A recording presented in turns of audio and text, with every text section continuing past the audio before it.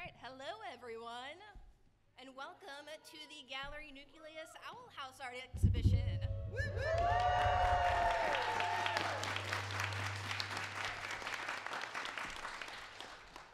First off, I want to say the cosplay in here is amazing. So if you are physically able and comfortable, can you guys stand up so we can see your awesome cosplay? I know. Lovely, outstanding, incredible. Amazing.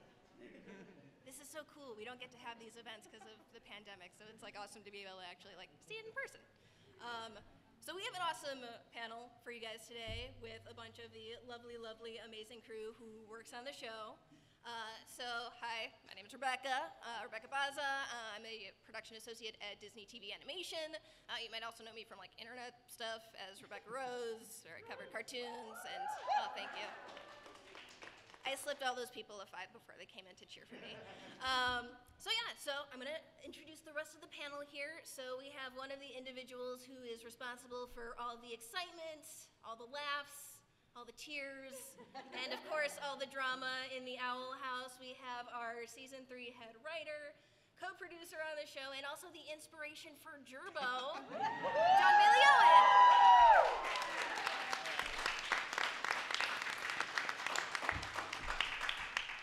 And then next up, you may know her from her storyboarding moments like Lilith and King eating ice cream and keeping up appearances, Ida and Rain's duet in Ida's Requiem, and of course, the cute but awkward tunnel of love scene from Knock Knock Knocking on Hootie's Door. We have our season 1 and season 2 storyboard artist, Harman-Mitchell.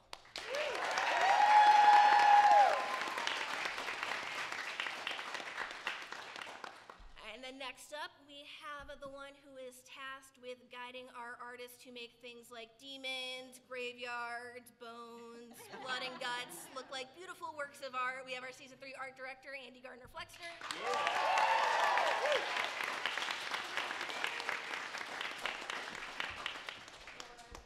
And speaking of bones and guts, we have one of the artists who kind of built the overall world and feel of the Boiling Isles and is also the one who designed the Owl House posters. So the guy who had to figure out a million ways to draw a Titan skeleton, we have Bosma. Yeah.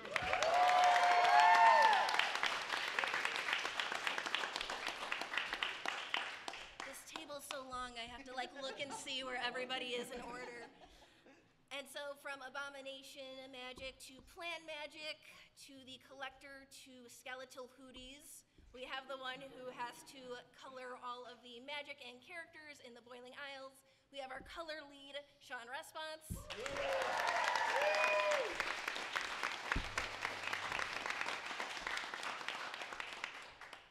And then of course, our beloved hero, our beloved courageous weirdo with a heart of gold. We have the voice of Luz Noceta, Nikki Robles.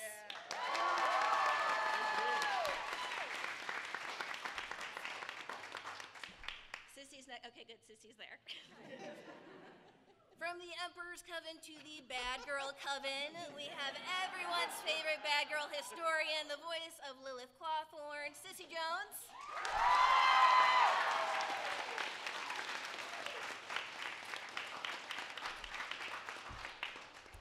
And then last but certainly not least, she is hated as much as she is feared as Hexside's Grudgeby team captain, but she also works behind the scenes to bring the best out in our voice actors.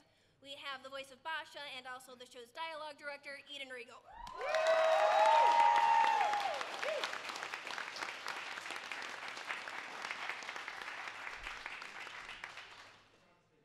That was like the first 10 minutes of just me introducing everybody.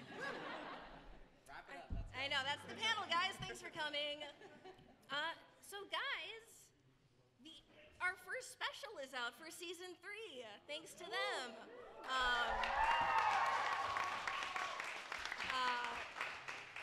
Super exciting stuff. We've been working on this for such a long time, so I just kind of wanted everyone to like talk about their favorite moments from the episode. We can either popcorn around, or we can just go down the line. Whatever you want.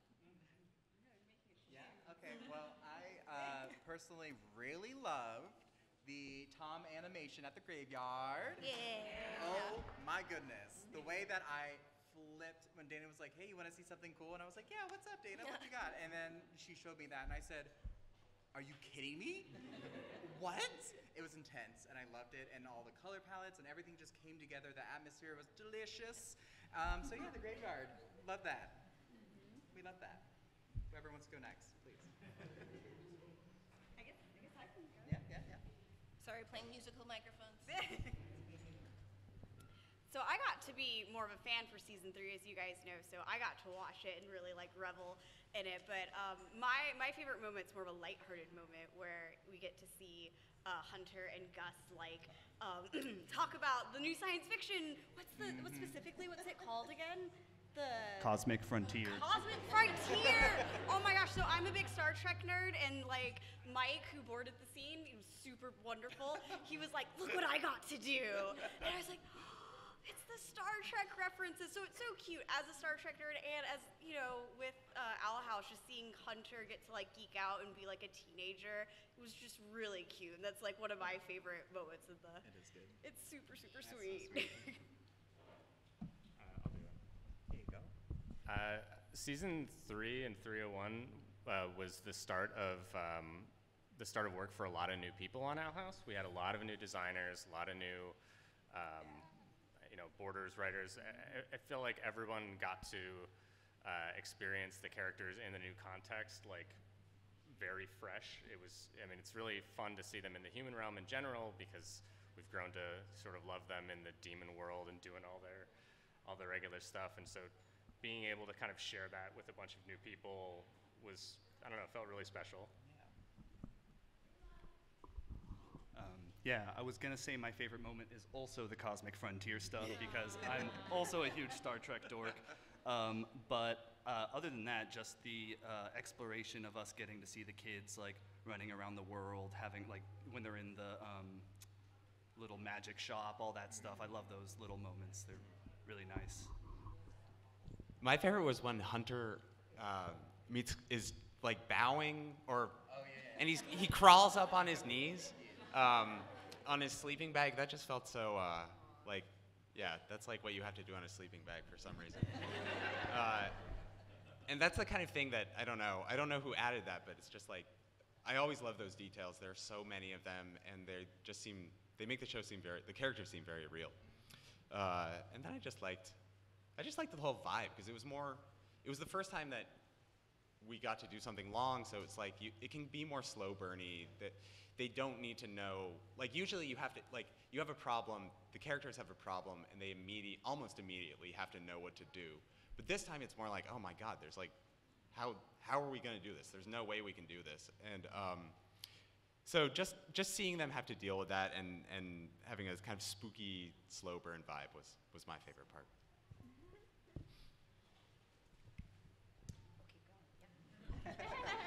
I was good with that. I felt like we covered so much.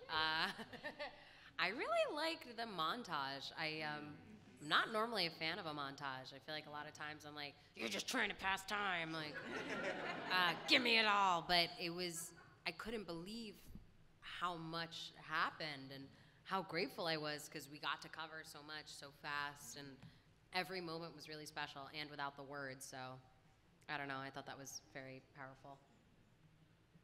Yeah, I mean, Lumity Studios presents. That's the thing. I love that we got to see like why giraffes were vanished. Yes. I was like, yes, there it is. That's why. I loved High and By, and the montage was incredible.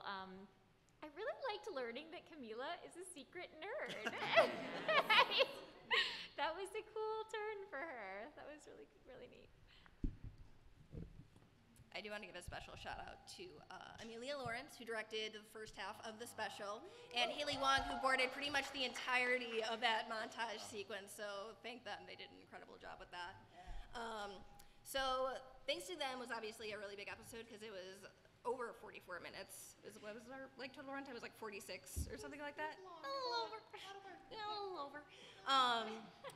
So obviously, you know, taking on something that big, it had challenges, but it was also very, very rewarding. So for working on an episode like Thanks to Them and season 3 as a whole, which is just like an entirely new ballpark for us, like, what was the most rewarding aspect of that for you? And then Kat, since you were on seasons 1 and 2 during your time on the show. I can go first again. So this is my first time doing art direction officially on paper. And I think one of the most rewarding parts of even working on season 3 was figuring out a way to tell this story and still giving everyone that satisfaction that we really wanted from a full season. So I wanted to make sure to go above and beyond with the art team and hire such amazing and unique people to help tell this story, and I think we succeeded. The colors and the designs and everything are terrific, and I'm really excited for y'all to see the next episodes, because oh my gosh, you're in for a treat. Yes, indeed. But yeah, that would be my favorite. It's just gathering the design team and leading the charge to an amazing looking episode 1 of season 3.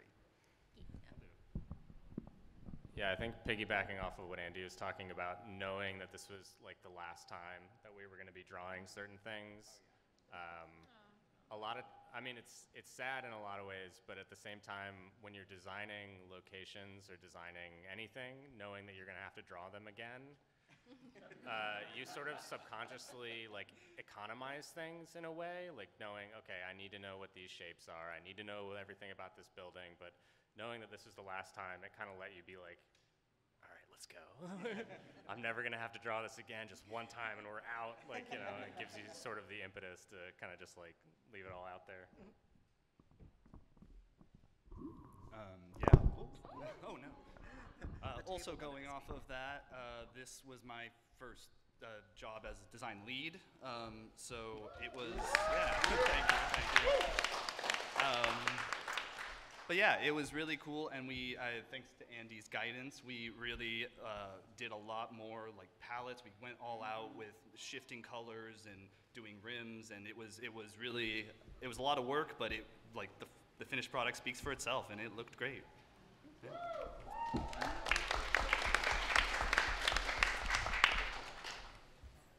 I like how we were like looking at the table, just like, do you want to say anything? Do you want to say anything? Who? Kat? Okay. So I actually got to be on the show really early on. I was on the first episode. I got to be on the pilot back when it was in development, and just it's really kind of hard to, you know, it's a lot of time, and it was my second big show. So I learned a lot while I was on it, and I really think one of the coolest parts and one of the most rewarding parts about being on a show like the Owl House is kind of the range of what we got to push, like thematically and in our boards. I mean, I don't know, there's really not a lot out there that's like that, and I got to do like really dramatic moments, I got to do flirty moments, it's, you know, it's so cool, and I look back at it, and while you're in it, you're not really aware of how cool it is, because you're like, oh gosh, I have a pitch, I have a deadline, and then I get to look back at stuff and I'm like, that was cool. Like, that was really neat that we got to do this. And so, yeah, I love all the character relationships, and that's my favorite stuff to board, is getting to put two characters into a room and like, what's their relationship, you know, how do they feel about each other, and we got to explore that in so many different ways on the show. So, and it made me grow as an artist. I got to really get in the headspace of characters because of J-Bo and all the writers' hard work on the script. So yeah, for me, that just working with the characters.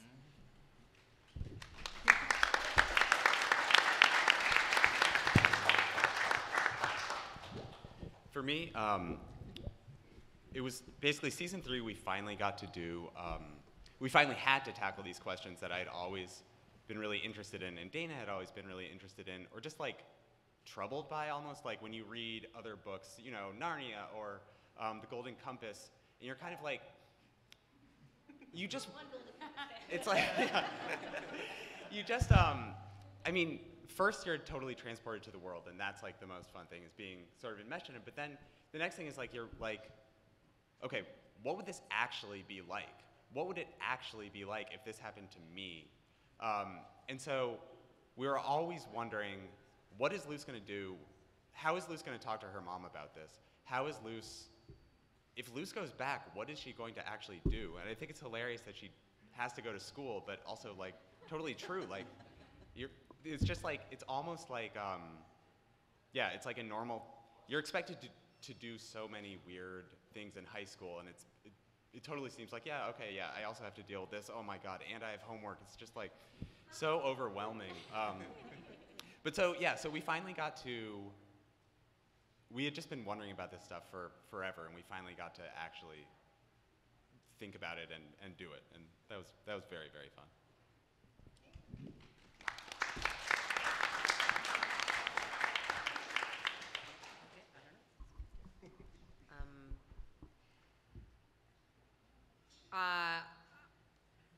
Let's see. Just one. Thinking of, I don't know, this is a lot of the answers, but it's super, super exciting to see kind of, this has been like, yeah, kind of like what J-Bo said, like this looming decision in the human realm, this like looming encounter with her mom and figuring things out and getting back. It finally happened. So, you know, I've been trying to figure this out as a character all this time, but now it's just there. So it was almost like a relief in that sense. Like, okay, let's finally do this. Like, let's see. And obviously I didn't write it, but it was way better than anything I could have thought of for Luce. It was just like so cute and magical, even for the human realm. Oh, I wasn't in this episode. Oh, yeah. Resting. Then I'll go next. So I'm the voice director for the show. So I work with all the actors in the stop. And it was lousy that Lilith wasn't there. But I have been, we saw Luce dropped into this strange world, which was in some ways like, the best thing that ever happened to her and the place that she really belongs, but then also just so different and, dangerous. And then, I think all of us were like, whoa, what happened if it was the other way? So it was really rewarding to watch the kids on the other side, like trying to navigate the human realm and be polite and be good guests, even though they, have no idea what they're doing. And also everything is just so charged in this episode. Like, it's all been leading up to this. There's this huge dramatic moment. Nobody knows how their family is on the other side. And everybody's going through stuff. And so for every single person in the cast, it's just like ratcheted up to like the most dramatic, and then there's like these moments of levity where we let it all out, and like it's just so cool to watch these characters at this point, not knowing what they're gonna do next, and then like seeing them all come together and go, we don't know what we're doing, but we're gonna try. Woo!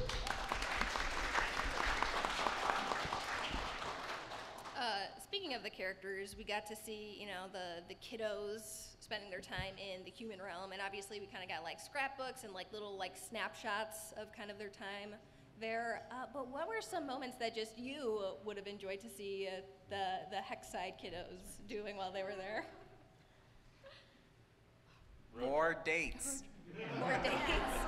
Detention.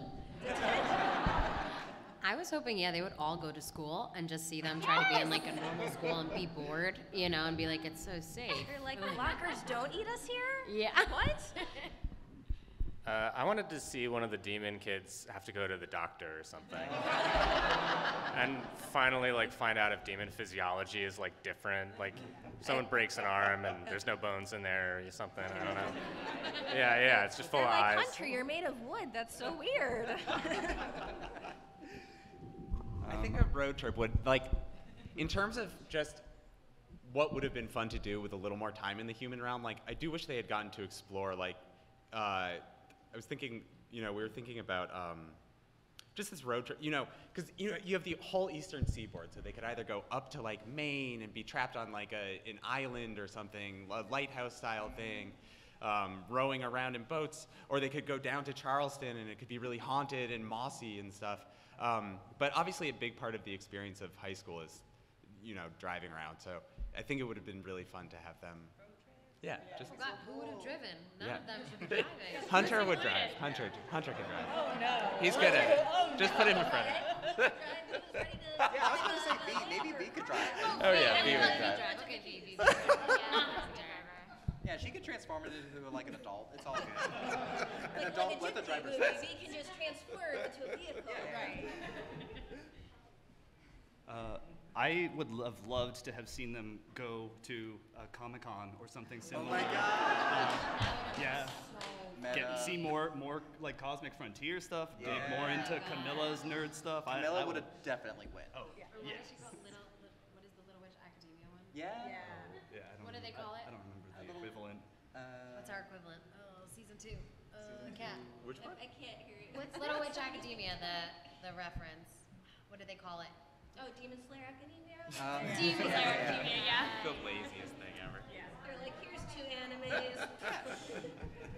We're also super like nerds and anime fans, so like if you see a bunch of things in the background, it was very intentional. We would be like, how do we make this more nerdy? Right.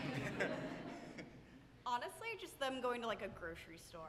I think would be fun because one of them would get stuck in one of their like freezer areas, and it's just like I don't know. I think that would like blow Gus's mind just to see an entire store of like food and things, and I don't know. I think And that like would the conveyor belts. Yeah, That was absolutely. So, if you guys seen the credits, one of the amazing storyboard artists, Don Hahn, came back to do the end credit illustrations. And the cool thing is that our directors, Bo, Bridget, and Amelia, kind of did some like rough thumbs for that. And I think it was actually Bridget had the crew going to the grocery store, and it's like Amity and Hunter like looking suspiciously at a banana, and then like Gus in the back with Willow in a cart with like a bottle of mustard, and they're just super stoked about it. But that was kind of one of the other fun things that we got to see is like the thumbnails that they came up with of like other little moments that we could have seen. But Don absolutely like knocked it out of the park with the end credit illustrations that we got. Did anyone else have some moments? That we'd like to see? That we Yeah. Yeah.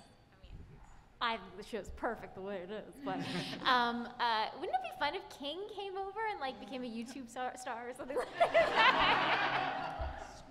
King could have some fun. Or like became the king of his own country. Yes, or became actual king, or actually like became a leader. yeah. Be like a very A clickbaity mascot. title, like Weird Skull Dog yells at us. You won't believe what happens next. So obviously we love working on this show. Like this show's just like kind of like once in a lifetime kind of opportunities to work on. And I know a lot of people in the audience and people who watch the show want to kind of know like, how does animation work? How do you do your jobs and all that stuff? So I thought it'd be kind of nice if we went down the line. This was very intentional, the order that we sat in, to kind of take you through like the production pipeline of how an episode is made and kind of like what everybody does at each stage of the process. But instead of taking like a year to make an episode, it will be a couple minutes. You will be quizzed at the end, so be prepared for that. Okay, so the first, in terms of writing, let's think. I mean, the first thing is you just brainstorm a ton of, you get together, you brainstorm a ton of ideas, and then you just, sometimes you know what you want to do, sometimes you're like, we have to do a story where, that we'll get loose to this place. Other times you're just like, okay, we don't have any episode here, we just, whatever, any idea is good, just, if you have ideas for an episode, please, just have them. Yeah. And so then, then you just turn it, whatever it is, Dana would eventually decide on what seemed most promising to her, and we would write out, you go from these little one-sentence style premises to an outline that's like anywhere, 7 to 10 pages, where you're trying to get, that's kind of where you try to see if the story is actually working, where you're trying to hit the big important beats, while also peppering in, you know, you kind of write it in a summary style, but you're peppering in, you know, character dialogue and stuff, and there are note sessions based on that. A lot of times the outline, you'll realize it doesn't work. This story is not going to work, so you scrap it and you start over again. And eventually, after a ton of brainstorming and talking and you know, consulting with Dana and having the writers read each other's stuff, then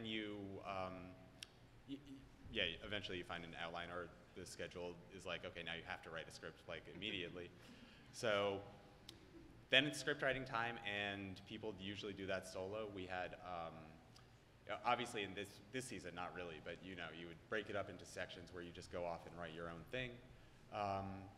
Then you bring it all back, and Dana does her notes pass, and the execs do their notes pass, and then we all get together for a table read, and we split up the parts and everything, and we also come in with, we've read the script before, so we come in with ideas about how we want to punch it up, different lines, different, you know, if there's anything really, by that time there's usually nothing glaring in terms of like stuff that's not working, but you know, you're just adding layers, adding a little bit of richness and humor and so forth. And it's, yeah, that's it. That's really fun. And then. It's not over yet, trust me. No, it is not over at that point. So when you're a board artist, you know, the script's done. We always have like a board launch where we get into a room and it's Dana, the writers, the directors, you, and you know, we go through the script together. You know, they call out moments that feel really specific if there's any ideas, and then your director will divvy up the script and give you your section. And you know, it is kind of storyboarding's really interesting because depending on your team dynamic, it can be a very solo job or it can be a very collaborative job. And you're always working with your director. Your director guides you with what's the best way to kind of get your stuff from your brain to your page. And for me, I was really blessed that I had such a great team dynamic. Haley Foster was on my team for both seasons. Mike was on my team for season 2, as well as Luce for a second there. And it was such a great, it was just a great dynamic. We always go, we thumbnailed, and then if there's ever moments where we're like, wow, we're having a tough time here, or what is, you know, is this a good way to do it? We'd always bounce ideas off of each other. And it's fun. My favorite part is roughing stuff out and doing all of the really scribbly sketches and all the brainstorming. That to me is the most creatively fulfilling. And then we would go and pitch it to Dana, the writers, our supervising director, and Dana would do her pass. And you always felt really good when you got like good reactions from Dana. Like Dana, as you guys know, like she's very, what I love about working with Dana is you know when she likes something. And so like there was never any like, does she like it, does she not like it, like, and when she liked something, you're like, yes, like nailed it. Like it always felt really good coming out of a pitch that way. And then once Dana gives her notes, then we go back and do cleans. That's where we make it all pretty and whatnot. And yeah, that's kind of what we do as board artists. And it's a lot of reworking a lot of times, you know. Very, very rarely will you get an idea down from start to finish. Whoop. Sorry. Rarely will you get an idea where your first idea is a good idea or even like the best idea. But the great thing about boarding is it's so collaborative that, I don't know, that's my favorite part. It's everybody's working together to create the best thing, and by the time you finish a final product, it has so many touch points of everybody on it. So, yeah, and then it moves on. Oh, and it moves on. So first, I'd like to get everyone to give a big round of applause to our production team because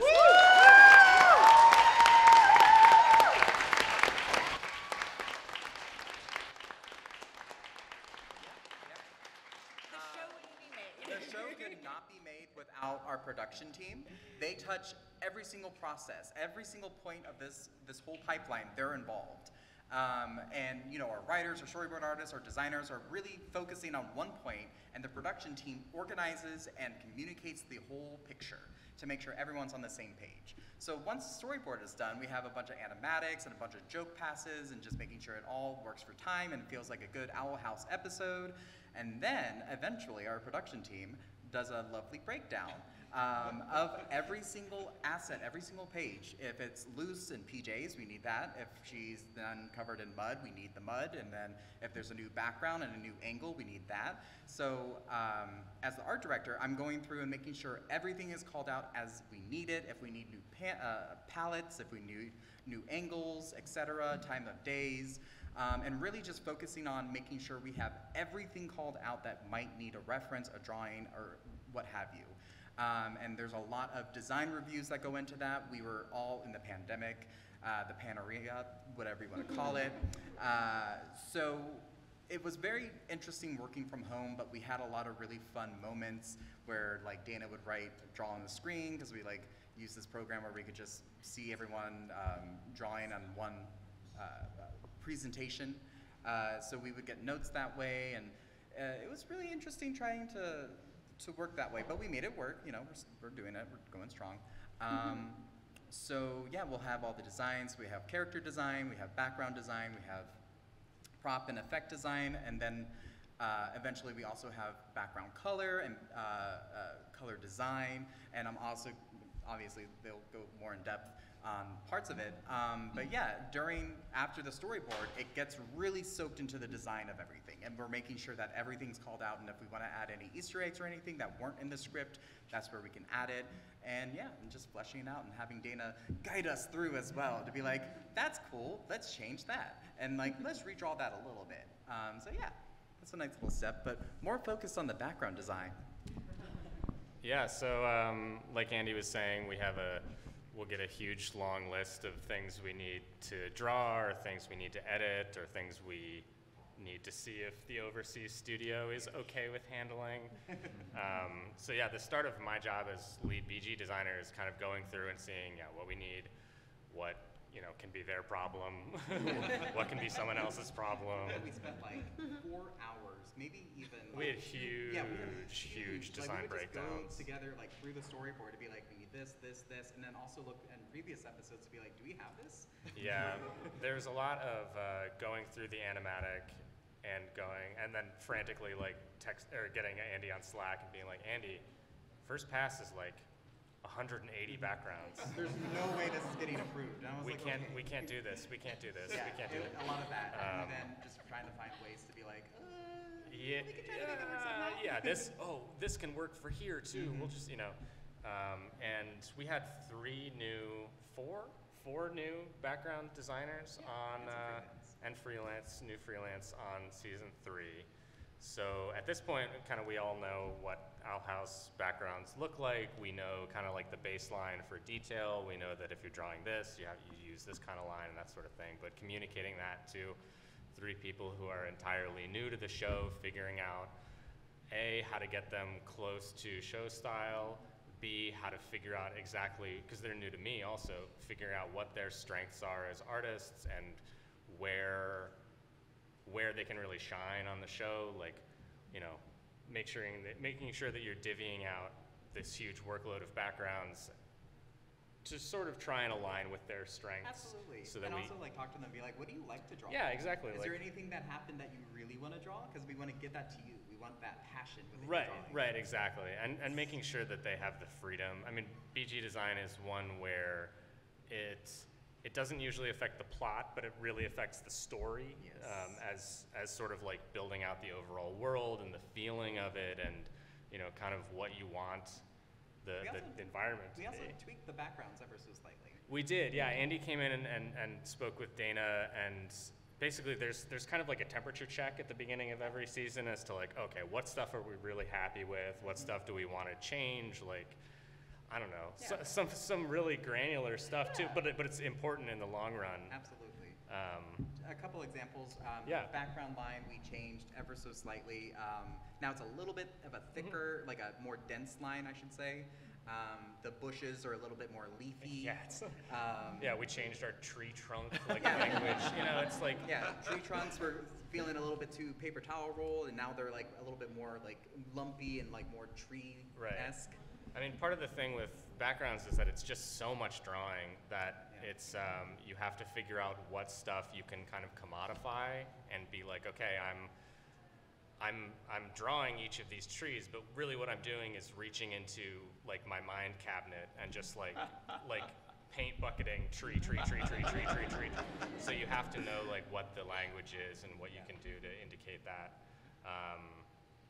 Yeah, and then once that's all sort of figured out, I guess, it's just a lot of drawing and a lot of inventing, and then it moves on to color. Yeah, so as color lead, I spent a lot of time with Andy and breaking down how we were gonna handle our palettes for the episodes, and when we could reuse those or how we could repurpose them, because one model of Loose quickly turns into about like 15 different models of Loose in different time periods. So once we've kind of gone through kind of like what they do with backgrounds, we go through the extensive list of what we need and palettes and everything. I will also work with Andy to develop the colors for those specific settings, and that's kind of our base, and then we'll branch out off of that when we get to the actual color part, which we had an amazing color team this season. Sam, Dresden, Shauna, and Mari, amazing. Mari? Love you all. They did a great job, and you know, we get the black and white designs from design, and we get the colored backgrounds that have been painted, and we use those painted backgrounds in order to make sure that the characters and everything fits within the scene and that it looks right and stands out some, but not too much. And you know, just finding that balance and making it all mesh together. It's always really fun to, you know, take those designs that we have and see how we could even do any sort of color references, like our Rocco's Modern Life reference in this last episode. I was a huge fan of that growing up. If any of y'all are Paper Mario fans, you may have seen another reference in the when they were trying on clothes. Oh, yes. Amity's. Yes, yes. Amity's hat. Amity's hat. Yeah, so we take those designs, or the black and white designs, we put them into a program that's called Toon Boom Harmony, which is, it's a lot, yeah. It vectorizes the artwork and allows us to create a palette list so that our colors stay consistent as we work with our overseas studio and make sure that our colors are exactly how they should be from start to finish. And yeah. Yeah, it's a lot of work. It's a lot. There's a lot of assets that come through, and we have to color every single one. Any debris, any rock, any rims on the character, we gotta figure it all out. Yeah, we have a lot. And also there's like background paint, and usually that happens before the color design happens, but sometimes, you know, schedule's hard. And, you know, if we see tears in Sunset, and then we see tears in the Graveyard, the tears are going to be different colors, it's a different temperature of light, so we really have to go through and make sure all of these models are colored correctly, so that way the setting, it's all nice and harmonious. Yeah, I don't work on the color aspect, but I really do want to plug how much work the color designers and color leads have to do on this and every show. But it's like, I mean, part of the reality with a pipeline is that inevitably some problems just have to be shunted off to the next person in the pipeline. And when you're at the color design, there's nowhere else to shunt it. So basically anything that, because they have to touch every last part of this show, and that's something that most of the people in the design don't have to deal with at all. So it's like a super heroic effort. Well, that's what the best part about writing is you're at the very beginning. Yeah, you get to make everything. And basically every season and every episode, the production team would be like, okay, well, there needs to be some really big changes in the way that in the way we write these things and the schedule, and you need to have way fewer backgrounds. You need to be very mindful.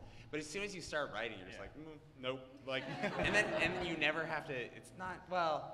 Sometimes it comes back to bite you, but mostly you just are like, okay, see ya. And I'm like, oh my gosh, why? There's so much to do. Yeah, it's like, how long does it take you to write big skeleton?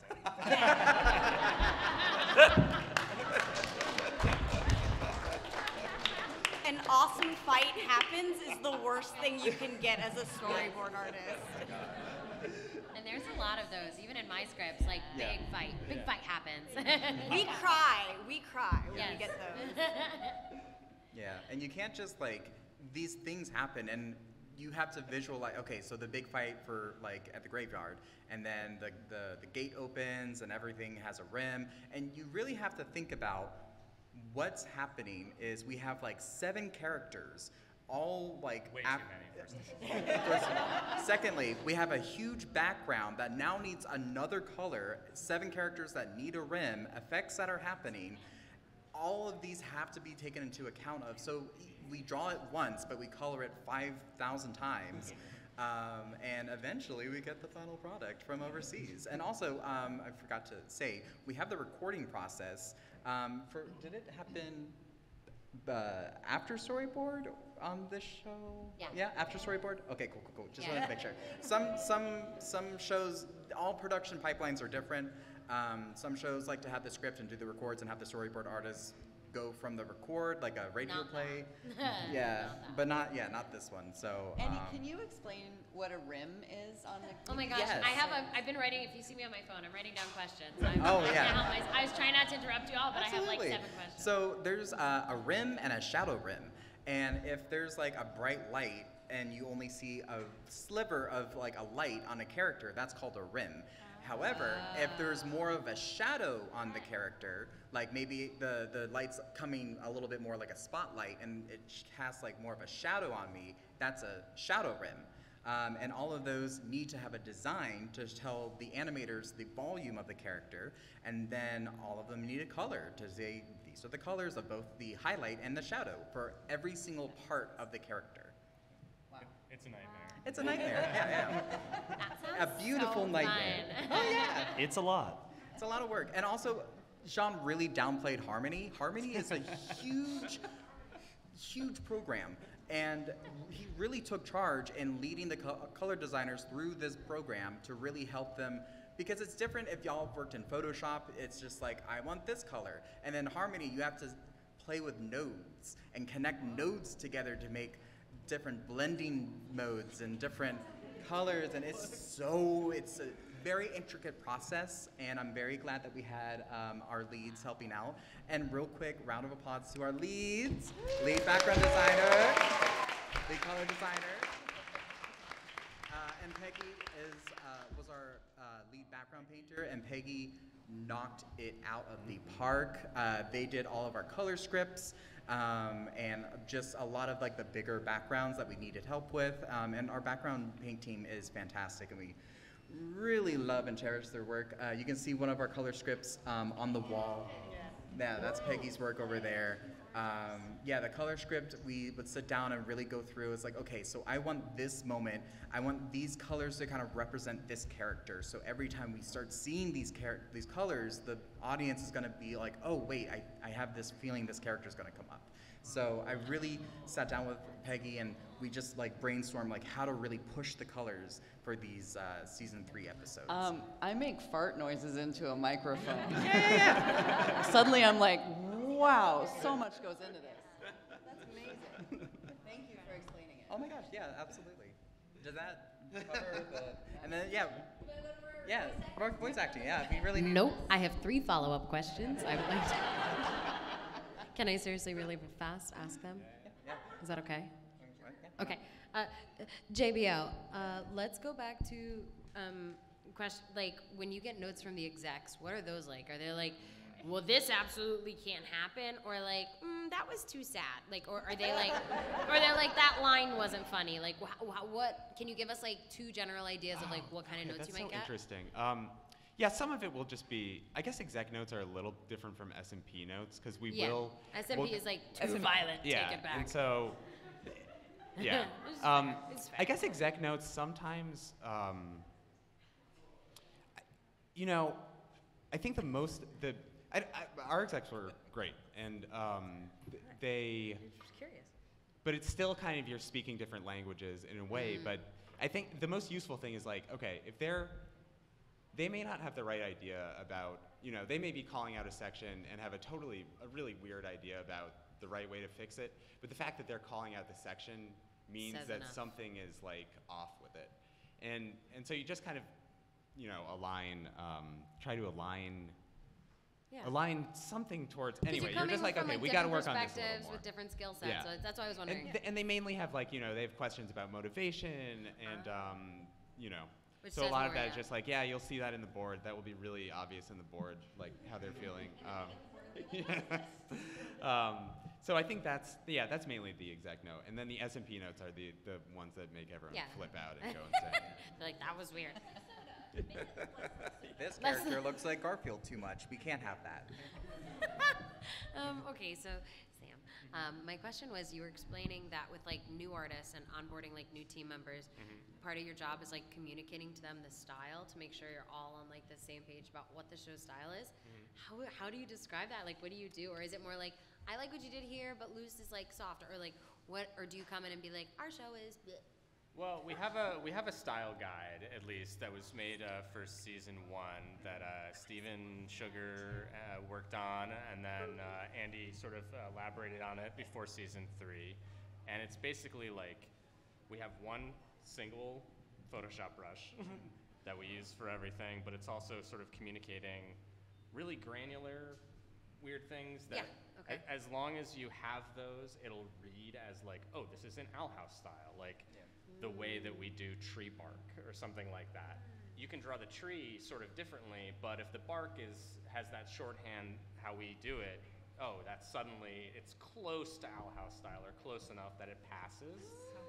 And because this is like a production pipeline, when color gets to it, then color does the Owl House sort of treatment. So even if it's not exactly right, each progressive step gets it closer to the overall kind of Owl House look. And then by the end, so many people have worked on it that It's been zhuzhed into yeah, place. exactly. And one Very person's, being slightly off style, it doesn't matter nearly as much when you look at the totality of it. Very cool. Rebecca, you're the captain again. I'm really sorry. I had to write them down. I had so many questions. No, you're good. But I wanted to hear from our voice actors, the process on voice acting and being a dialogue director and all that stuff. Well, every morning I get picked up in a limo. No, I mean, what we do is, it's so dependent on everything that's come before. If we don't have a good script, you don't have good characters. If we don't have good visuals, we don't know what we're doing. I mean, it's such a symbiotic, beautiful, if we don't have a good director, the performance comes across flat. Like, we are so lucky to Where work they on a ask you show to do like stuff this. that doesn't make sense, and you're like, why? When they tell you to fart in the microphone, and you're like, why would I? Could you pretend you're eating an imaginary banana, and you're like, sort of? See what it sounds like. Can we just get a real banana? It's like sometimes like weird things people make difficult, and you're like, I have a granola bar in my bag if you really want to. I feel like that would be better than me going like, like Or drinking. I hate when they're like, drink. drink. Why? Burping on demand is hard. You can get like 1 or 2 takes, but it's not easy to keep burping like that. That's a talent, a separate talent. Anywho, that's our job. It's tough. I did have an audition once that asked me to burp for 10 straight seconds, and I was like, I can't. This is I would have booked it. You should. Now you know. Send me that. I guess I'm in the wrong career.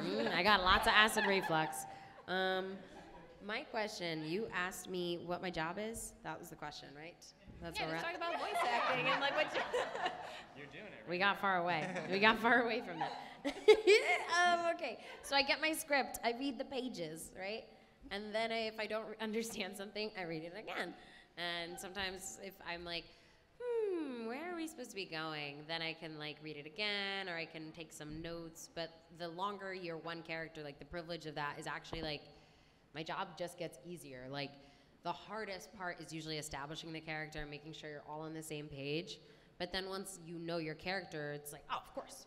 Like, and it's actually not super crazy hard. Like in the beginning, making your character is the hardest, but Dana and Eden always made my job really easy by them being super clear on like what they needed and what was appropriate for Luz. Bye, princesses. Snow White. Oh, and M&M too? I thought it was 2 Disney princesses. No, the other one was an M&M. Oh. I stand by my Which could line. be a Bye, princess. princess. Yeah, and then in the booth, we work with the lovely Eden, who says really nice things to me until I do my job correctly, and gives me notes. And sometimes it's like some jokes are like rhythmic or like musical. So even if you say the line, if you don't like land the music of the joke, it's not funny. And so sometimes you'll try a few different things, and then someone will be like, actually, it's like da da da da, and you're like, oh, it is. Okay, let me just and so that it's not just saying the words or acting the emotions. Sometimes it's like really understanding the dynamics of a line and a joke and where you are in the joke. And sometimes I'll be like interacting with someone, so I'm like, okay, if Cissy already recorded, how did she do that line? Because I need to know if she said it deadpan or if she was being goofy, and then I'll be goofy. Always goofy. That's our job. We take care of our voices too. Well, I think the other thing where it's so important to have someone like Eden is like, I don't know if you guys have noticed, but Lilith is not in every scene. It is a crime. Boo, J-Bo. Crime against the Titan. But I only get the scenes that I'm in. So I don't get to see the entire episode. I don't know what's happening throughout the whole thing. I don't know the drama that has happened. Which I just found out. I do get the whole script, and I feel really fortunate now because I was like, you must be so confused all the time. All the time. All the time. But to be able to walk into my session and know that I am in the greatest hands in Hollywood, like she not only not only can paint the picture for me beautifully for what's happening, but also make sure I understand the moment, the context, what happened before, what has Nikki already recorded, what is, I don't know, Matthew Reese already recorded, and we get what we need, and it's so easy in your hands. That's all. And the only time we really have input is if I'm like fortunate enough, like, to not understand something, and then someone's like, "No, I thought that was weird too." And like we'll try the line a few times, and we're like, "It's not landing, or this moment doesn't make sense because I just did this." That's like, otherwise I'm just working. Well, I'm and the last. also, I mean, I know that they said they just fart into a mic or whatever, but also they like sometimes things don't work, and then we have to kind of work through it. And like Dana will be like, "That's better.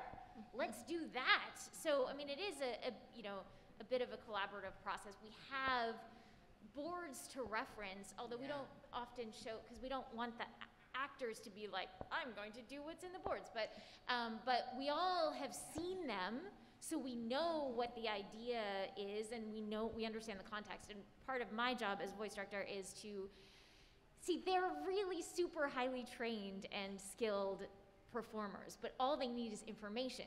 When you're doing like a play or a TV show, you've got the props, you've got the costume, you've got the other actors to work with, you've read the whole script, you have all the context. And when you're in a vocal booth, it's a hermetically sealed room. You have no actors anywhere near you. You don't have the scene that you're in. You don't have the costume. You aren't even the same age as your character, or sometimes the same species.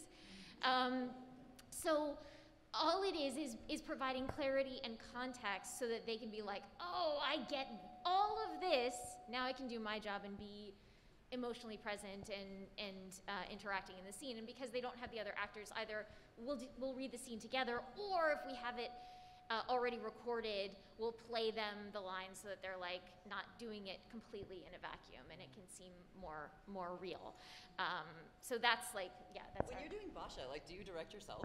Oh yeah. That was my question. I was like, do you go from side to side on the glass? It's horrible. It's horrible. Yes. The answer is sometimes. I mean, like sometimes, if Dana's there, like then she's like, Oh, that's nice. Yeah, that's She so pretends great, to be yes. doing what you're doing. But if it's me directing me, I'm like, that's not good enough. Again. Take 96.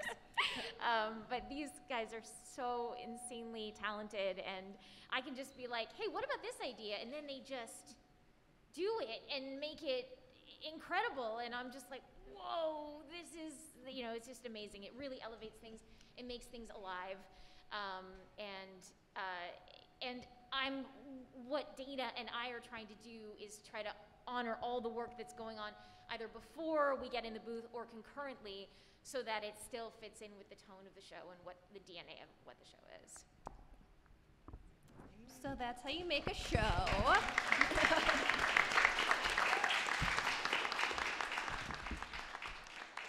And that's also only just pre-production. That's all the stuff that happens before we even get the animation back. And then we go into post-production, and then there's retakes, and then there's ADR, and it's just a whole thing.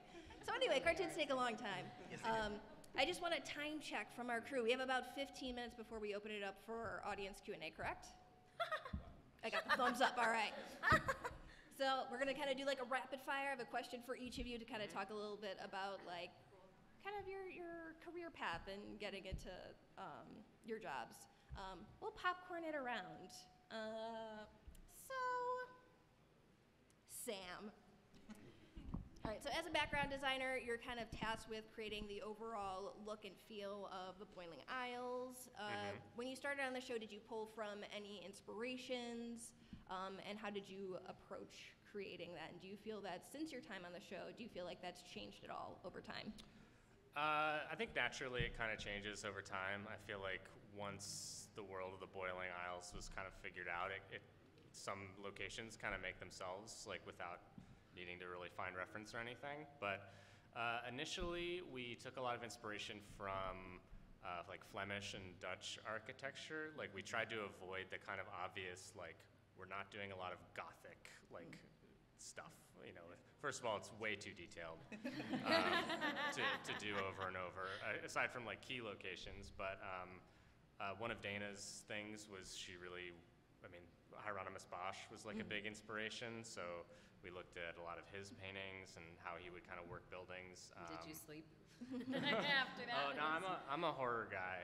Okay, yeah. Hieronymus so, is not for the faint of heart. Yeah, and so I mean, we took a lot of inspiration from like the FromSoft games too. I'm a big Souls weirdo, and just anything to kind of push it as far into horror as we could, while still like it still had to be kind of friendly and on brand for Disney, but yeah, tried to push it as far as possible. Only a few times. I mean, Dana's kind of game for whatever we wanted to pitch. Only a few times was it like too gross. Oh, yeah. Even for Dana, where we had to pull things back. That was Letissa, right? The what? I want to see what was too gross for Dana. Letissa was, the hair follicle stuff was it was worse before it got reined back in. It's still pretty gross too. It's still really gross. What is? Letissa. The location. Like the police. I think it's like in the armpit, which is why it has the hair follicles. Yeah, it's really gross. But also, even the concept of the Boiling Isles being on the Titan, like what that means. I think from the beginning of the show, I had the idea that like the Titan was kind of trying to like regrow itself, or was trying to heal or something like that over time. So there's all these kind of like fleshy growths and teeth and things like that. Like the Titan itself has way more bones than like a normal thing has, and my concept was just like it was, stitching itself back together in some way, and it wasn't doing it in the normal like healing process. That was kind of my concept. So trying to get that through was a mixed bag, I think. But Okay, who will we go to next? Who do you, Jabo?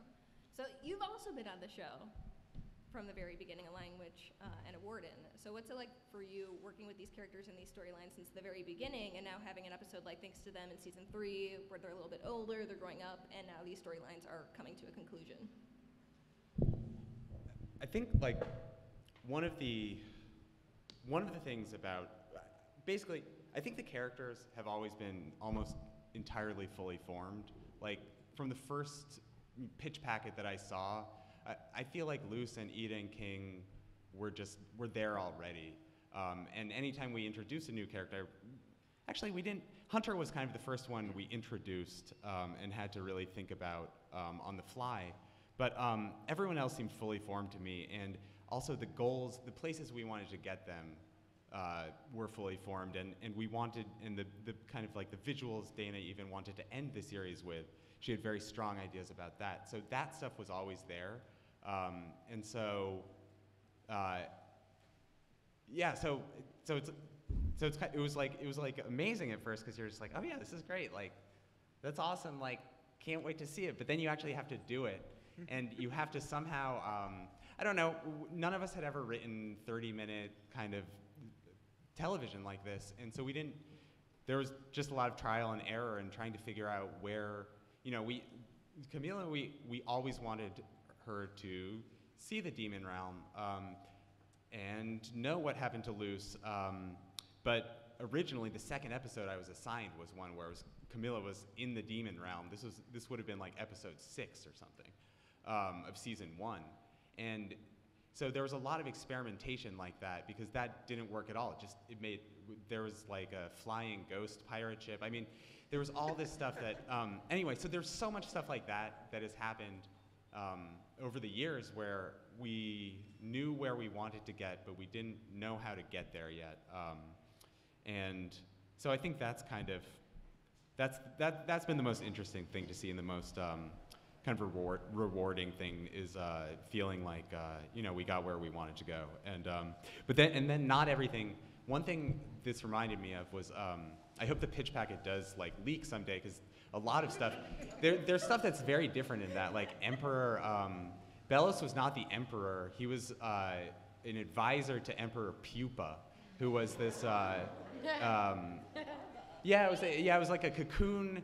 The ruling family, they had all been insects, and Belos was keeping this insect in its cocoon, being like, I'm the only one who can understand why it screams.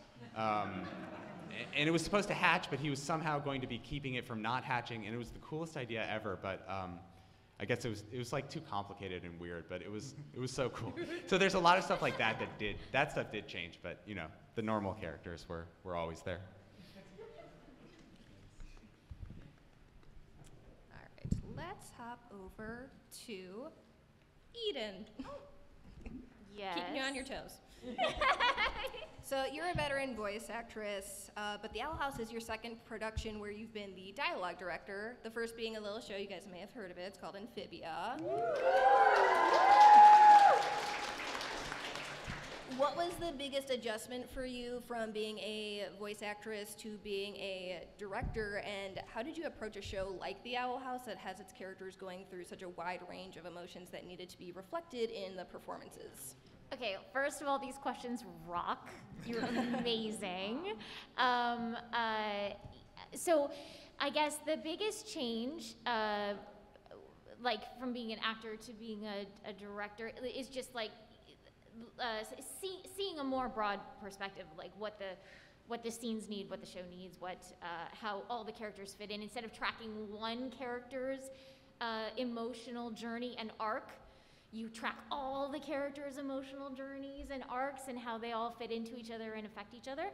And then the best difference is that I'm working with incredible actors that actually do what I tell them to do instead of with me. I can't do it. So it's amazing and collaborative, and so much fun to get to work off of these people and see them perform at amazing heights. They're so talented. I love them so much. They make my job so fun, and it's working with this cast is incredible. I guess Owl House as its own beast or titan or whatever you would say. I think the biggest challenge of Owl House is the intricate storytelling and tracking what's going on, because it's very dense. There's a lot of lore. There's a lot to sort through, and we have to figure out exactly where each character is in this specific moment as we're working on these scenes, and that it is so emotional. And working with Dana, I worked on the pilot, and immediately I was like, oh, I get her. I want to live in her brain. She's genius. And I was like, this show is super grounded. It has to be, because it's enormous. Like, they live on a skeleton, you know? So I was like, okay, I get it. The vocal performances are the audience's way in.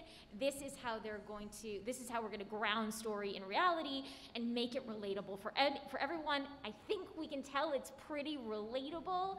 And these incredible actors, like bringing the real stuff.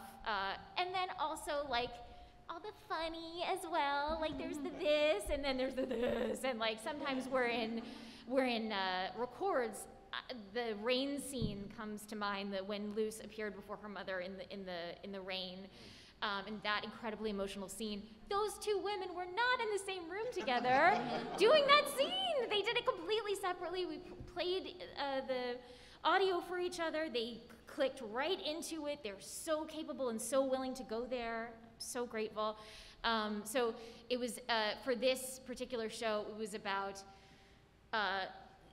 taking this huge world and making it directly relatable to people watching it, and super, super human, something that we could all relate to, so.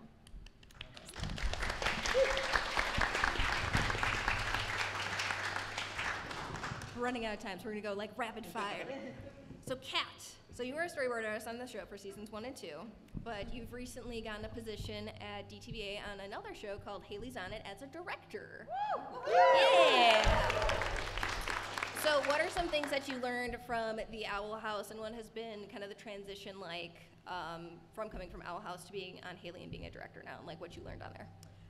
Well, firstly, I was, again, like surrounded by so many talented people and was able to soak up so much knowledge from, Dana, our supervising director, Steven Sandoval, my directors, Stu Livingston and Amelia Lawrence, and then all of my friends that are on it, Coming for you. Bo, another director on season 2, and so I got to really see how they handled episodes, not just creatively, but also from more of a leadership and production POV. I think one of the biggest transitions for me is kind of not drawing as much. I mean, when you're boarding, you're so in it, and you're drawing every day, and you're really thinking about the characters and whatnot. And for me, being a director, it's more about making sure I'm helping my board artists have the best versions of their boards. It's not my job to reboard, or I would just be boarding it. And so I want to make sure that they're getting to put their artistic input into it in the same way that I know I wanted to put my artistic input in when I was boarding. And that's one of the really cool things about watching any episode is I can point out who boarded whose stuff. Even when it's animated, I know who did what. Even just even if I wasn't on that one, I can tell who did that scene. Because everybody has their own quirks, and that energy was so there from the very beginning, and that's what I've always wanted to bring as a director, is being I want to make sure everybody's getting to put their mark in on the show, and it's the best version of what they can do. So.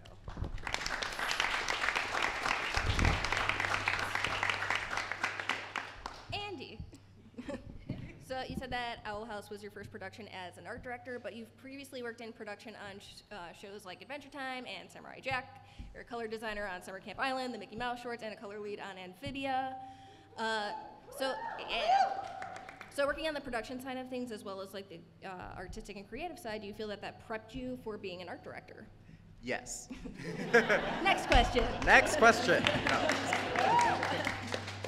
Yeah, so knowing the production pipeline like the back of my hand was crucial for me to getting to where I am right now. And as a color designer, you really do have to be on your toes and see continuity and touch almost every single model and look at every single background, and then you could be like, oh, well, that doesn't really hook up. Did you mean to do that? And art director, and then the art director would be like, oh my gosh, no, that needs to be changed. So all of this prepped me for being where I am right now. And the biggest thing about being an art director is that you not only have to make decisions and get in the show creator's head to be like, would the show creator want this? Yes, they would, and this is why. but you also have to lead a team and trust their vision and say, you know, maybe I would have done it this way, but the way that you did it is so unique and special, and I love that. And really embracing everyone's voice and vision on the show and being able to say, that's the look that we want, and I'm going to carry it through. So yeah, and also helping with the post side as well. But yeah, having all of the culmination of being a production coordinator, assistant, and also a color designer and color design lead, all of that led to me being here, and I love it. I love art directing. I love managing people. It's so much fun, and there's a lot of forms. And you don't, and like Kat was saying, you don't really draw as much. However, in the post side, my whole design team is gone, unfortunately, because they're all done pre-production, so I'm just left to do all the post-production corrections. And sometimes that means I draw new backgrounds, paint new backgrounds, draw new things here and there, so it's a lot of work, but it's so fun and fulfilling, and this show is amazing.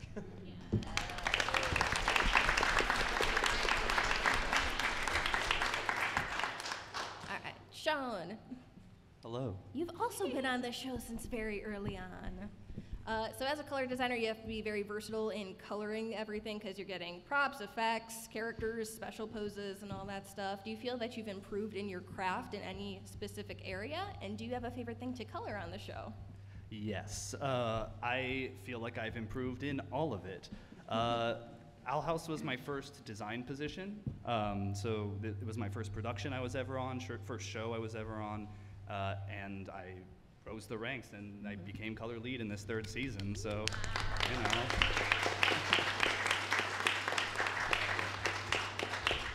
I would say that's a pretty big growth. But in general, I love to, coloring the characters is always fun because you get to mess with their clothes, and like, I love to create variants when we were doing reviews and options. Yeah, so good. It's like a Smash Bros. Select screen. Yeah. Dana would always be like, ooh, there's options. Yeah. It's like, yeah, there are. But my absolute favorite was just anything that was gross or disgusting. I just wanted to like push it as far as I could and see like what we would be allowed to do, and just make it, try and gross Dana out was like always the goal. Yeah. Design reviews are fun. All right. I know I'm trying to see like who's down there. Hi. Hello. Nikki. We'll go with Nikki. We'll go. Howdy. Nikki and Cissy. So through seasons 1 and 2, Luz was kind of like the optimist among the characters, but in season 3, we're seeing a more hardened, pessimistic kind of Luz. What was it like for you stepping into the booth and giving a voice to that side of her character? I think it's okay. So much yeah. It's just we'll rock with it. Everything I touch makes it worse. Okay. I think was refreshing, to be honest, because like we were all coming out of COVID and I was not feeling sunshine and rainbows. I don't know how you all felt in quarantine, but I was not doing well. And so that was like kind of nice to not have to try and not bring that part of me to the booth. Some days it was also just very organic. Like, you have to check on your tough friends. You have to check on your happy friends because that's their disposition. It doesn't mean that they're not struggling. And so I just thought it was so important because it's very authentic. It's not that different. She cares so much about everything. And sometimes things don't go well. Things you care about don't go well. And so it was really awesome. I love emo Luz. I would do. Yeah, I love fight scenes. I love drama. So I would do like 7 seasons of her being like tortured, which wouldn't be entertaining. I dig it. Yeah. Cissy doesn't get a question because she wasn't in 301. I'm just kidding. So Lilith has had a big arc over the show from being kind of like the cold, calculating head of the Emperor's Coven to a bad girl historian. So what was it like for you kind of seeing her arc over the course of the show and then bringing that out in your performance? Well, I had to work really, really hard to get my finger guns just right. It's really hard to be an actor, you guys. No, it's been so rewarding. I remember when I first booked Lilith, And I met Dana at like the launch party or whatever. She came up to me and she was like, I hope you're ready for drama. And I was like, woo, okay. But she was like, no, seriously, you're gonna have some emotional baggage. Get ready. And she did not lie. There were no lies. It's been a lot of fun. I mean, you know, it's always interesting to explore somebody who goes through some things. And when you go through some things with your sister, that can complicate things that much more. But at the end of the day, family is what matters. And so being able to have that come back in such a big way. Girls, I'm talking to you. My daughters are here. I'm talking to you.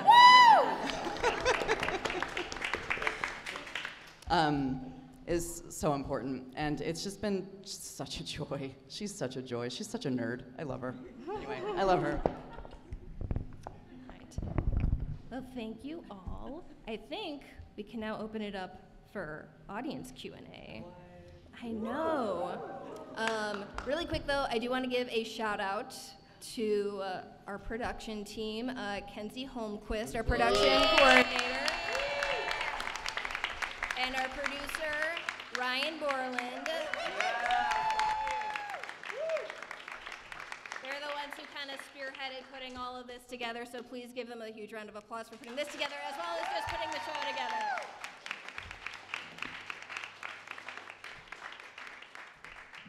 Okay, so we have some pre-screened online questions, but we'll also be doing audience Q&A, so if you have a question, just like raise your hand, and I will maybe pick you depending on how many people have questions. There were some very popular online questions that I'll get to first that I specifically asked Dana for. So I wanted to get those just in case it was your question. That way you don't ask it twice. A popular one was, how old is V? So V was never given a specific age outside of around the same age as Luce, so let's say about 15-ish. All the kids except Hunter would be entering sophomore year of high school, and Hunter would be a junior. Oh. Ooh, high school. And then one of the other questions was, how long was the time skip? And she said the time skip was a few months. It doesn't matter how many months exactly. One more or one less wouldn't have changed how any of the kids acted in 301. So there you go. And then also, does Luce have her palisman? Where's the egg? The egg is in her fanny pack, part of her costume. So It's there safe. you go. It's in the fanny. Okay. We're good. So we got those out of the way. All right, so if you have a question, raise your hand, and I will try to see in this crowd of people. Okay, red long sleeve shirt with black, yes, you, hi.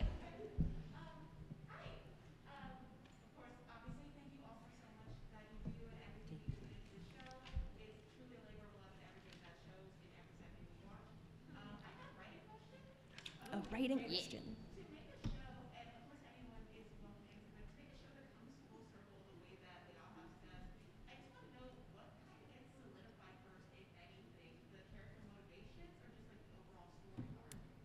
I have been told to repeat the question so Twitch can understand what people are saying. So hold on. So the question is when you're writing a show like Owl House that comes full circle, what is solidified for that? Almost, you know, I think the main thing that has to be solidified, the only thing that has to be solidified, and even this can change a little bit, is you need to know exactly who the characters are. And that's obviously one of Dana's great strengths. If you have believable characters, then you can be like, okay, what would they actually do in this situation? Because the situations always are gonna change, and there's nothing, one of the big things that I think was both really hard about Owl House, but which helps make it what it is we threw out a ton of stuff. We cycled through all sorts of ideas that didn't work, and that kind of helped us get to what was, you know, what felt real, what felt right. So basically nothing. You go in with characters and you're like, you think you know what they want to do and where they need to go, and then, you know, everything else can change at any moment, basically. But But yeah, so you just do it a lot, and then you get to what really feels real. Good question. Hands up for anyone who has a question. I'll go Chewbacca shirt here in the front. You guys talked a lot about being given some creative freedom about just how far you can go of making things very weird and sometimes very disgusting. This could also be for the actors who read scripts, but was there anything in particular that it was come up, either be it written or design or something like that you just look at and go, there's no way this is going to make it in, and then somehow makes it on screen? Okay, so for the Twitch chat, the question was, since we have like a lot of gross stuff in the show, is there anything that we've seen that we're like, there's no way that's gonna make it in, and then it does? Oh, I know something that got cut, so I don't know if I can say that. Okay. I think in terms of design, there's like a lot of really memorable things of like the magic circle shop. I was like, I wonder how many like things we can put into this, and like how many references. So you might see like Nessa's outfit, and it might have been hard to catch, but we actually also put some Pokemon Team Magma and Aqua costumes in the boxes.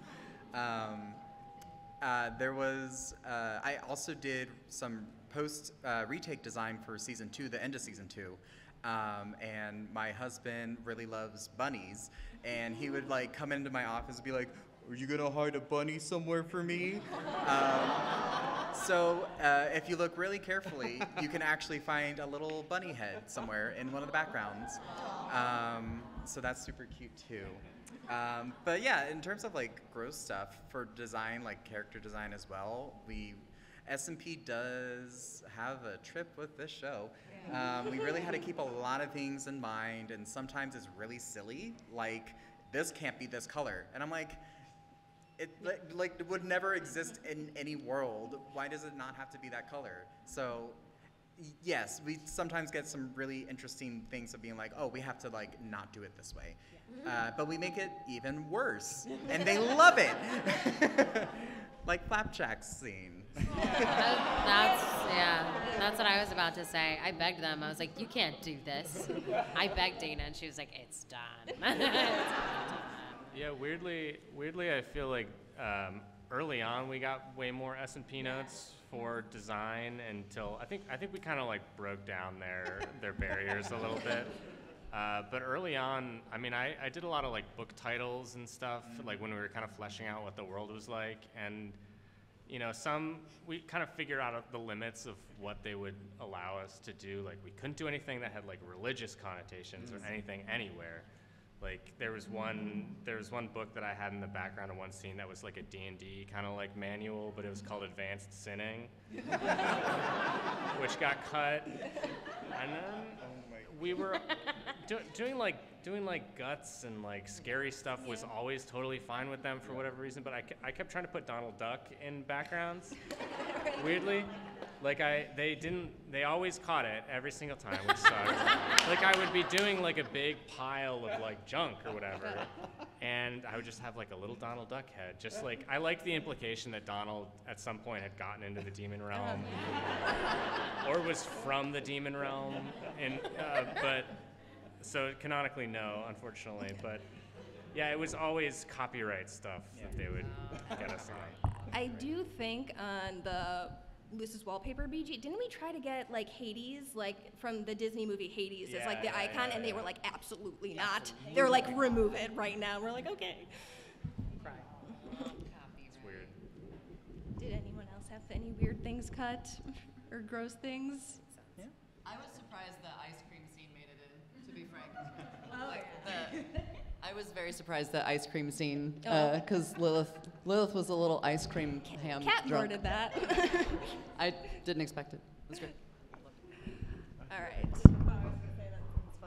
Oh yeah, you want to talk about Yeah, that scene was really fun to board. I got to just basically be like, yeah, they're all eating ice cream. This is what happens when you eat too much ice cream. And I pushed it, and I was like, they're gonna like, I have her stumble when she like gets up out of the chair. I have her like sway like her head all that stayed in. I was like, this is great. And then to this day, I still can't believe we got away with Hollow Mind. Yeah. Yeah. All right.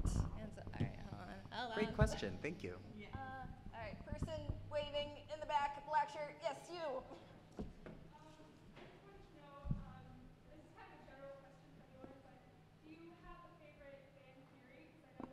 Oh.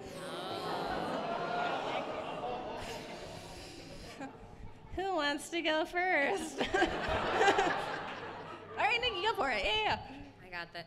So Hunter, when Hunter came along, and like Luce's by, I was like, is he a homewrecker? And nope, we're like siblings. But like when I first read the script, like I don't get the next episode. So I was like, Dana, who is this? Who does he think he is? This better not be my man. Also for the Twitch chat, the question was any favorite fan theories. Favorite fan theories. So yeah, I was with everyone on that because it was just, I was like, what is this? Like, who are you? So I'm very glad that that was not correct. I'll say I thought it was really funny how quickly everyone jumped onto the collector loose theory. Like all the art that came out of it, and everyone's like, it's gonna happen. What it's is gonna it? happen. Wait. The collector loose theory. I have no idea what that is. There was like this theory because I try not to go context. deep on the internet. It can get scary.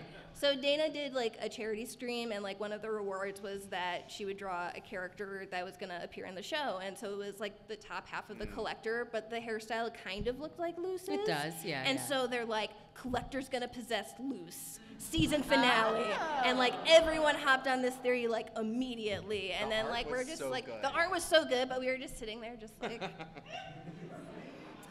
they'll find out eventually. But I did like that one. That was a fun one. Yeah. I thought it was insane to me that everyone was like right about Lego Ida. It was like,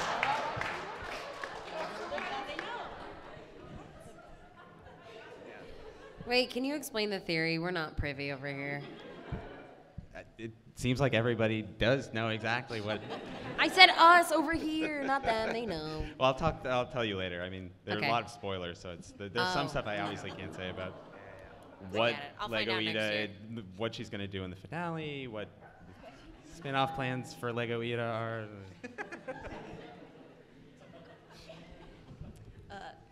Great question. Yeah, no, thank you for your question. Speaking of spin-offs, actually, I know we would all love spin-offs to happen. A common question that was on Twitter and Instagram is like, what would you like to see as a potential spin-off for the Owl House? This could be for anybody. I want like the HGTV or like MTV cribs of like the Owl House. Just I want a tour of like all the rooms because every background I'm like, what? And what is that? What is that? What is that room even for? You know, like so I feel like I want a door-to-door sampling. That's what I want. That's just a one-off. Maybe it's a whole series. I don't know. I want to see Lilith and all of her like historian adventures around like Mom. yeah. I just Hear me out. Yeah. A How I Met Your Mother style flashback show of the teens and how they got to where they are. Ooh, that'd be good. Yeah, I would love to see and make stories of Ida and Rain together in like a prequel. That would probably be the most hyped thing to see those cuties together and how they like fell in love and just the relationship between all the like, oh my gosh, that would just give me butterflies just to imagine that. That would be so cool. I would want to go deep into the past and explore the world more. I mean, who knows how big it is? Who knows how we saw the other side of the world once, but there's an entire world to explore out there. The Titan is just one dead thing that everybody lives on. There are obviously more, or maybe there aren't, but there's tons of stuff there. And then I think, so it would be like all unconnected character-wise, at least, on the surface, it would be, these characters would be unconnected. Different characters in a different part of the world could be cool. Hootie spin-off. That's what we should have. Hootie. a Hootie spinoff. Yeah. Oh my God. Hootie spinoff. Oh, just a Hootie, like a Full House, but Hootie. Alex's voice would be dead by the end. Alex's vocal cords shot by the end. Let's go to another internet question. What was the hardest character to write or design for? And for our non-character artists, like, was there a particular asset that was difficult to work on? Or for our voice actors, a particular line, scene, or episode? I never give Eden a hard time because she's always right. But I've said this before, the falling in what episode? You heard it when we're falling. 217. Yes. Edge of the World. Edge of the World. Yeah. She was like, "You're still falling." I was like, "Eden, that was like a 30-second scream. You're wrong. Like, no one. They're not gonna pause the show for 30 seconds just have me be like, ah! Like still falling." And so I kept giving her too short. She's like, "No, longer." And I was like, "Longer than that? No, this is like, no, it's never gonna happen." And then I saw it and I was like, "Oh, it's pretty far." Like, she was right. Like, I just couldn't understand. Like, I couldn't fathom. Because it made no sense. You were falling forever. You kept falling out. Yeah. She was like, more. I was like, where? So that was the hardest thing.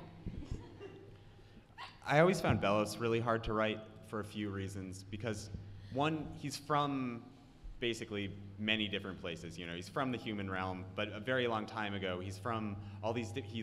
Has lived lots of lives in the demon realm. So you don't have like a set.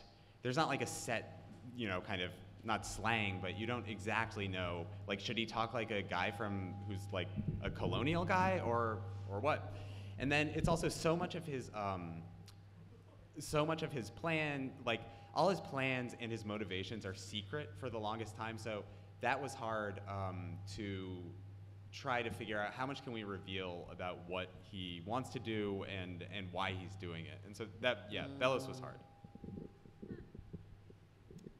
Something that we changed for season 3 that y'all might have noticed is the way that characters with glasses, their profile looks like. So originally, they had their glasses still circular on the side profile, and I was like, "Hey Dana, can we change that? I really want to like have them like work like glasses, and you would see." So, and I think a challenging part was to do that, but also not block the eyes because the eyes tell so much acting and story. So that was a really big challenge for kind of getting everyone with glasses. Another design tweak to kind of push them and make sure I wasn't blocking the eyes with any of that. It's a glasses-heavy show. It is a very glasses-heavy show, absolutely.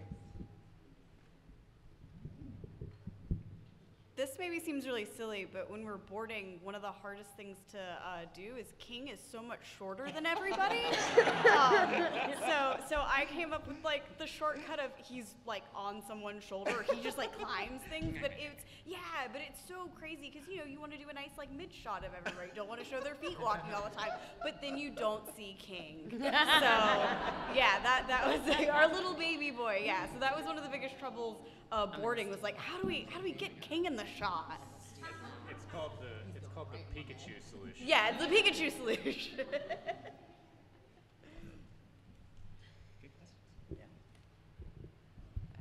We'll go back to an audience question. Staff, Albert Staff in the back. Small flex. I suppose this is pertinent, but have any of you guys ever actually given it thoughts about what your palisman would be? Ooh, the question for the Twitch chat is, what would our palismans be? Penguin. All right, yeah. I feel like I'd get like a deer or like an elk, something that has like antlers on the end, so I could like stab people if I needed to. It's like, I could do magic. It also it could be a weapon. I would probably do, I don't know if I've ever seen one, a mole. Ooh, they're very ugly. Yeah, oh, absolutely. Oh, okay. I was like, if you haven't seen them, you should Google it before you decide on that. Well, I mean, like, I haven't seen one as a palisman yet. Oh, Yeah, okay. yeah, yeah. I was like, they're not cute. No, Don't know absolutely that. not. I definitely wasn't gonna say my persona is a mole, so I'll put that in my back pocket. They're super cute sometimes, but yeah, a mole would be kind of fun. Does anyone have a moth? Any of the characters? I think I might do moth. Moth is good. Mine would be a giant ground sloth. And it would be like bat queen sized, and I'd have to drag it around. Andy, no. Yeah, they're They're cute. upsetting. Oh my god, like more like Paper Mario moles. Like those are so Cartoon cute. mole. Yeah, okay, They but have a real such mole. big hands and they can't see like me. I can barely see. Like my glasses are mandatory for me to look. So I'm like, it's a mole. Mine would be a honey badger because it could get things done. It could be mean when I'm like, no, don't hurt anybody. And then the honey badger would be like, yeah, whatever. Oh, man. Anybody else Anyone with have talisman? ideas? I don't know. I have like 11 ideas. I've thought about this a lot. A dragon, a puppy, an octopus. I think that's all of them. I'd have. I'm gonna steal yours. Yours are so good. An octopus. I have the octopus. Brilliant. I listed him third. He deserves better. Amazing. Okay. Anyone? Yeah, I think I would be like a puffball cat, like one of those cats that's like very the opposite of Ghost. Like Ghost is very like all sleek, but I think I'd be one of those that's just like eyes. Like it's just like fuzz and eyes. It'd be so cute. Yeah. I love that. Playing musical microphones. It's Great all question. Good. Yeah, great question. Thank you. We'll throw it back to an internet question. Let's see. Oh, I think this is a funny one. Anyone can chime in on this. What do you think like Hunter's first day at Hexside would be if he attended? He would just turf out. That's all there is to say about it.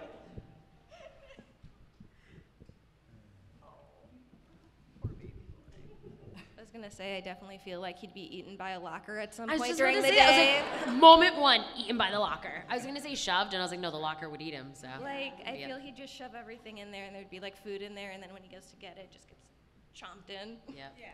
Detention. Anyone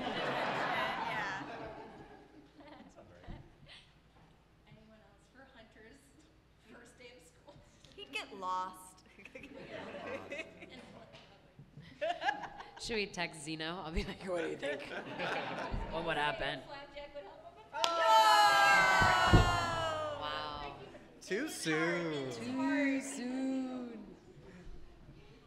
That's a good question. We'll throw it back to the audience. Okay, like 5 hands just shot up all at once. Plaid shirt and glasses. So in the first episode of season 3, we actually get to see more about Camila Lucetta, the mother. And there was a really amazing scene you guys did on how you explained Camila's backstory so thoroughly that she became like a fully three-dimensional character, just boom, right there. And I wanted to know, what are the inspirations for Camila as a mother and character? Like, how did you get to that point where you were, in the story? All right, so the question is, since Camila was fleshed out a lot more, and thanks to them, specifically through her dream sequence, how did we approach that to giving her such depth? I feel that's a you question, J-Lo.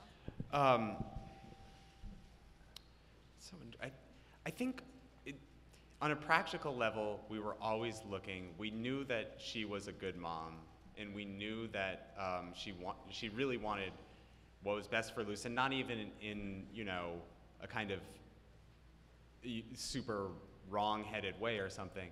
But all we really knew about her in the show was that she had sent Luce to this camp. So it was hard to reconcile those, and I think. And it just took a lot of thought. Like, okay, wait, why would she? Like, what was she actually doing then? How did that happen? So it was very important to answer. How did it happen that she sent Luce to this thing? And then I think that everyone had their own experiences with their moms worked into whatever came out of it, and in the end, and I think we were also realizing that we're at kind of the point in our lives where you really do realize that your parents are just another person who don't feel any older than you do, basically, so when we looked at her from that way, when we were just like, yeah, she's just, she's not Luce's mom. She's an actual person who would act like a person, not just, a cartoon mom or something. I think that kind of helped us break through on her. And a little bit on the background and the design aspect, there was a couple of things that I was talking with Dana and that we mutually really wanted to hit, which was that she's a hyper supportive mother to Luce, and when Luce came out, she really wanted to learn about the queer and trans community. And so a lot of shots in the background in her bedroom, you can see life ain't binary, parenting LGBTQ kids and other things to really show that, like, not only does she support you one way, but she's also learning more about the community and trying to be an advocate for her own daughter and all of her friends and her adopted children at this point. Yeah, and also, give it up, and something else we really wanted to hit on was what she was going through after Manny passed. So if you look at her house, there's a lot of like incomplete things. Like the basement has like a paint swatch on the wall of like, maybe we'll paint it this color or this color. A lot of things are still in boxes. Like maybe she was trying to move out of the boxes eventually, but since he passed, it kind of like a standstill in time to be like, she couldn't keep going with some of these things. Like the hallway with all the pictures, there's, at the very end of the hallway, you can see boxes still and like a half-painted hall. So it's very much a standstill in time of seeing what happened to her once Manny passed. So we really wanted to try to give that depth to the character in the background since we didn't have too much time to tell that story. So yeah, some little fun Camilla moments. Thank you for the question. Great question, yeah, thank you. We'll do another audience question. So, all right, green hat. Aw. Hello, sister. Oh, a coven would we be? Ooh. I was literally thinking about this on the way just in case we had this question. At first I was like, Oracle or like construction, but then I was like, I'm a little wild personally, so maybe I'd just be a wild witch. Ooh, all right. I feel everyone would just say wild witch because you're like, I want all the magic. Yeah. If I had to pick, I'd probably pick like abomination or beastkeeping. I feel those are probably the top two. Abomination, you just like, I want to get to the bottom of what is this thing that I'm making. I want to find out, like, try to talk to it. Yeah. Is it bad that I'm having it be blown up every other second? Like, I hope not, but maybe I'll find out if I study long enough. What if it's just like Titan snot? It was just Titan boogers. That's what abomination is. Yeah. I like illusions. That'd be fine. I think Oracle potions, like dual track, weirdly. Those are just the ones that speak to me. I think I'd probably go for one of the smaller covens that we see in like convention, like the tiny cat coven. I think that's a great coven. I would love to be in that. All right, I have to pick one. Can't do Yeah, wild you have to magic. pick something. Can't be the bad girl coven. Can't be the ponytail coven. We're all bad girl coven. but we're all bad girl coven. I think plant and like beastkeeping, one of those. Maybe plant. I'm really feeling plant today. Love it. Yes. The Emperor's Coven.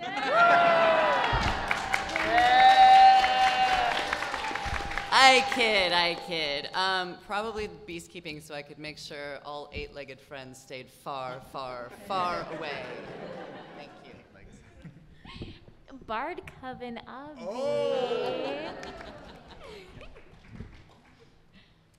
Great question.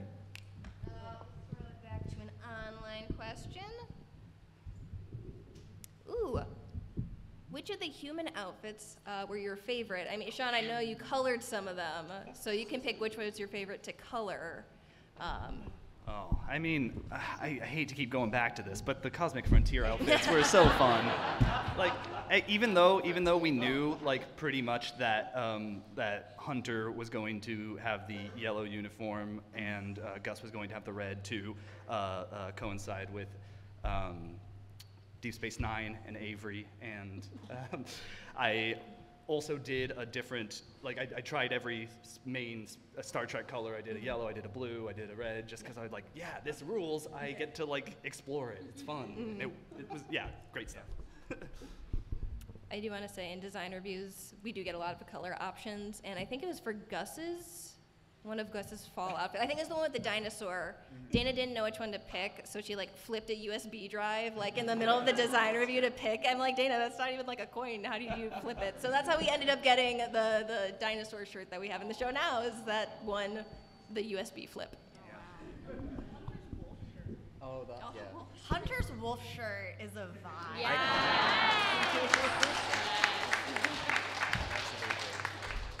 We tortured one of our character designers, Matthew.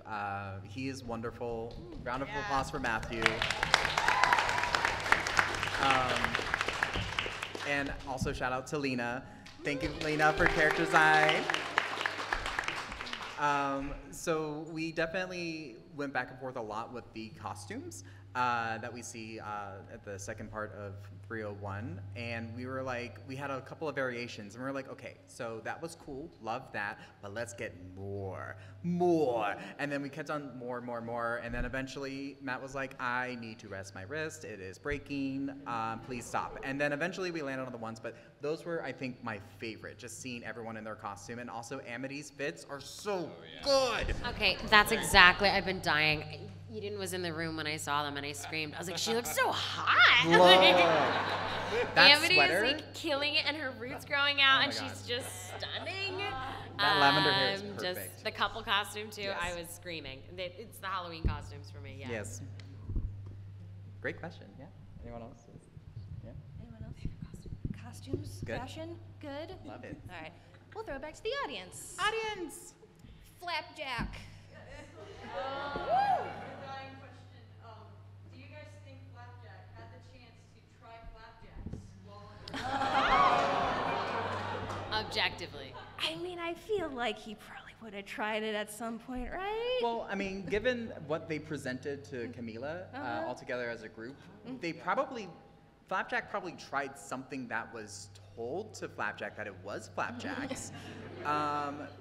Was it good Flapjacks? I don't know. Who knows? Debatable. I don't know if palatines really have that much of a flavor palette, to be honest. That's a Dana question. Yeah. So, like, can talisman taste stuff? Thank you for your question. We'll throw it back to the Lovely audience. question. I'm seeing sun shirt in the middle. Yes, you. Okay, I had a question with the main kids, or I guess anybody really. If any of you guys had opinions as to what their zodiac signs would be. God, hold on. Dana prepped me for this. Hold on.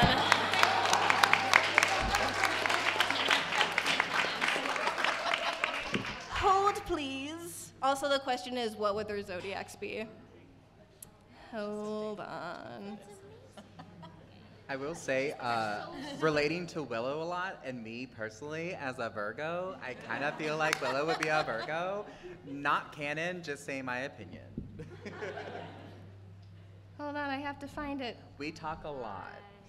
Yeah, just have a casual chat, guys. Okay, I found it. Okay. So for the astrology question, and that's literally what Dana started this response out with, just tell them that the astrological calendar that we know in the human realm does not exist on the Boiling Isles. They don't even have the same number of months. It's a much more confusing system. Therefore, we cannot answer that question. There's more. They have 13 months out of the year, 666 days in the year, and all the animals are associated with those months and or days are different kinds of worms or tube-shaped creatures. So there you go. The worm zodiac.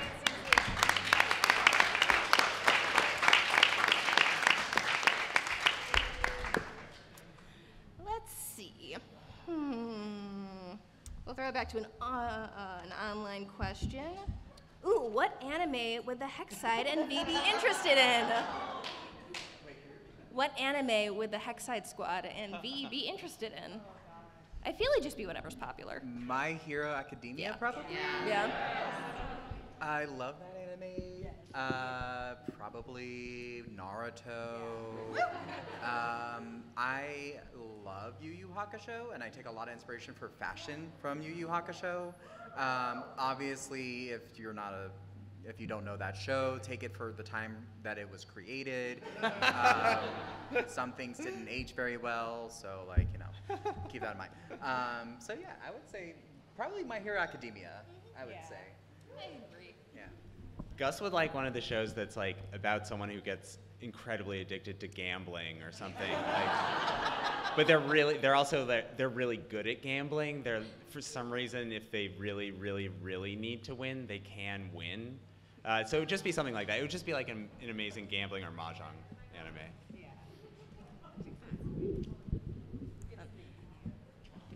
Okay. I think we'll probably have time for either one or two more questions from the audience. Lucy in the front.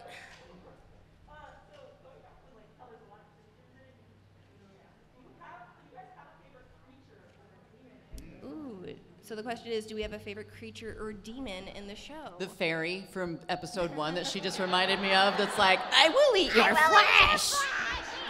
I voiced that character. Well, then you'll probably do a better impersonation. Please go right ahead. It was like, I want your teeth or something. I don't remember. Want your skin? Oh no, it had all the teeth. Yeah, it had all those big teeth. I want your skin. I mean, the hoot boy himself, Hootie. Ow, Ow. What a disgusting worm. I like this little guy. Little owl beast. What a cute little lad. The Titans. We don't see a lot of them, but I like the detention guards in Hexside. Yeah, so upsetting. So upsetting. Yes, so upsetting. I really like Bat Queen. Isabella Rossellini, first of all, incredible voice, but also just the idea that she was the Titans' talisman at one point. Not the Titans. She was just she was a giant. But obviously, it's she's way too small to be the Titans' talisman. But she was some giant. She was some giant's talisman, and then lost her position or something like that, and then had to find this new one as the caretaker. I don't know, really cool concept. And she's rich. That's what's important. I think that's time for us. I know we could literally sit here all day and answer questions. But thank you all so much for joining us. Thank you to the panel.